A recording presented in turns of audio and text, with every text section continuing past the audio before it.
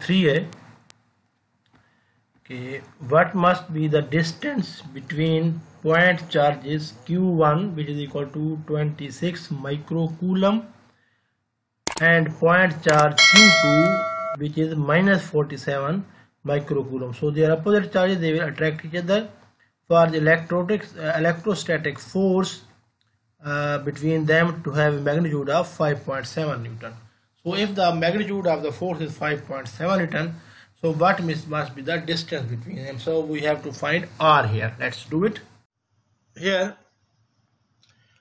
in question we have given the given data is first charge, point charge is Q1 is 26 microcoulomb, micro is 10 raised to the minus 6, so it will be 26 into 10 raised to the minus 6 coulomb, and Q2 is minus 47 microcoulomb, so it will be minus 47 into 10 raised to the minus 6 coulomb. The magnitude of the electrostatic force between them is 5.70 Newton.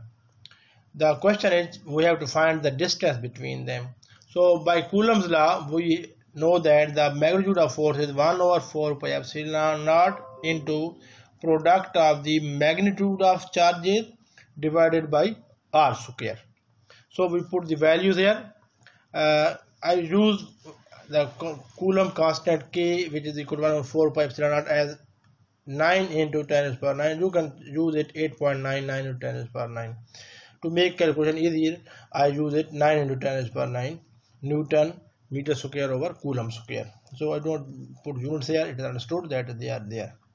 And Q1 is 26 into 10 raised to the minus 6, and the magnitude of Q2 is 47 into 10 raised to the minus 6, because when you take magnitude, no need of putting sign here.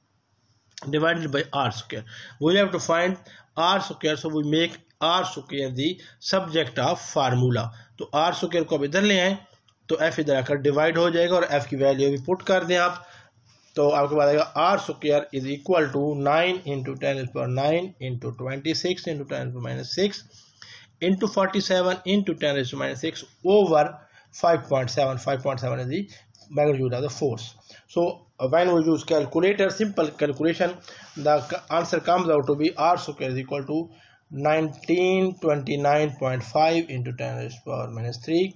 In standard form, it can be written as 1.9295 because it's 10 to the power minus 3. When you remove it, we have moved this decimal point sign to 3 digits, so it will become here, it will become 1.9295 R square. So it will be actually meter square.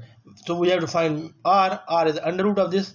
So under root of this comes out to be 1.3890, or which can be rounded off to write as 1.39, which is the answer given in the book.